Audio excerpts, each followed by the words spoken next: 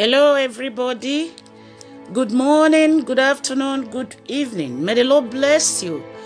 May you be blessed in the land of the living. I pray for you, my subscribers, my viewers. May the good Lord be with you and guide you and protect you. In Jesus' mighty name. Amen. Today's Bible lesson is taken from the book of Hebrews, chapter 11, from verse 1 to 12. Hebrews, chapter 11, from verse 1 to 12. I read, "Now, faith is the substance of things hoped for, the evidence of things not seen. For by it the elders obtained a good report. Through faith we understand that the worlds were framed by the word of God, so that things which are seen were not made of things which do appear. By faith Abel offered unto God a more excellent sacrifice than Cain, by which he obtained witness that he was righteous, God testifying of his gift, and by it he being dead, yet speaketh. By faith Enoch was translated that he should not see death, and was not found, because of God had translated him. For before his translation, he had this testimony, that he pleased God. But without faith it is impossible to please him. For he that cometh to God must believe that he is, and that he is a rewarder of them that diligently seek him. By faith Noah, being warned of God of things not seen as yet, moved with fear, prepared an ark to the saving of his house, by the which he commanded the world, and became heir of the righteousness, which is by faith. By faith Abraham, when he was called to go out into a place which he should after receive for an inheritance, obeyed, and he went out, not knowing whither he went. By faith he sojourned in the land of promise, as in a strange country, dwelling in tabernacles with Isaac and Jacob, the heirs with him of the same promise. For he looked for a city which has foundations, whose builder and maker is God. Through faith also Sarah herself received strength to conceive seed, and was delivered of a child when she was past age, because she judged him faithful who had promised. Therefore sprang there even of one, and him as good as dead, so many as the stars of the sky, a multitude as the sand which is by the sea, shone innumerable." Praise the Lord. What we are discussing today is faith in the Lord Jesus Christ, our Maker. He is our Father. We must trust in him. We have read about the men of the old, what faith helped them to do. For example, you might have heard about Abraham and his wife, their age. This couple, they don't have children, but they always believe in Jesus Christ. They always believe in Jehovah, that he will make a way for them where there is no way. Where is your faith now? Why are you crying? Where is your faith, child of God? Use your faith today to obtain from our Father in heaven whatever you need, whatever that is disturbing you. As long as you're praying to God Almighty, hold on for Jesus. He will make a way for you where there is no way. Now, in verse 1. "Now faith is the substance of things hoped for, the evidence of things not seen."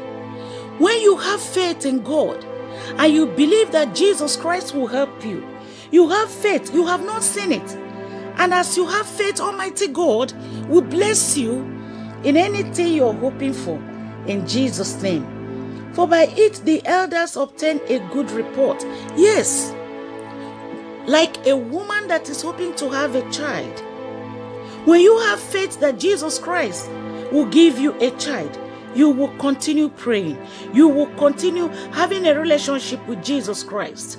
One day, God will do it, because our Heavenly Father cannot promise without doing it. Through faith, we understand that the worlds were framed by the word of God, so that things which are seen were not made of things which do appear. In everything is faith.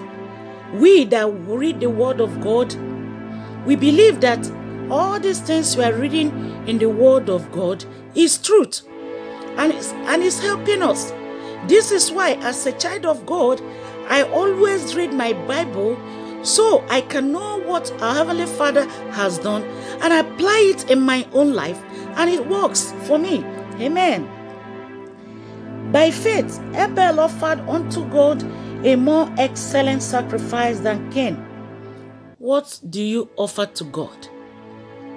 When you are giving your offering, when you want to give something to somebody, give it with a good heart. Because our Heavenly Father watches your heart. He does not look at your faith. He does not look at you. He does not look at your face, but He looks in your heart. Your heart is very important to God. So your faith in God will save you. Amen. Amen. By faith, Enoch was translated that he should not see death. Yes, that was in the Bible. But it can also happen now. We hear stories.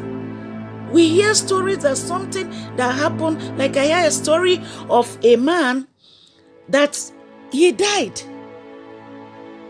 About to bury him, he woke up. I heard that story. The man started telling us so many things he saw. And in the name of Jesus Christ, we believe him. And again, he's telling us to do right thing as children of God. We should trust God. We should believe in God. By faith, Noah, being warned of God of things not seen yet, moved with fear, prepared an ark to the saving of his house, by which he condemned the world and became heir of the righteousness which is by faith. By faith that you have in Jesus Christ. Almighty God will establish His word in your life. Trust God in everything you want. Be prayerful at all times. Believe that this prayer you are ushering on to God, that He will make a way for you. Don't backslide as a child of God. Continue worshiping God. Continue believing in Him. He will make a way for you where there is no way. Our Father will not promise you, and He will not do it for you. Whatever God has said, that will happen in your life in Jesus' name. Amen. Through faith, we understand that the walls were framed. That is a very big thing. The faith we have in Jesus Christ. We believe in Him. So we should not doubt. When you put doubt in your life, things will become bad for you.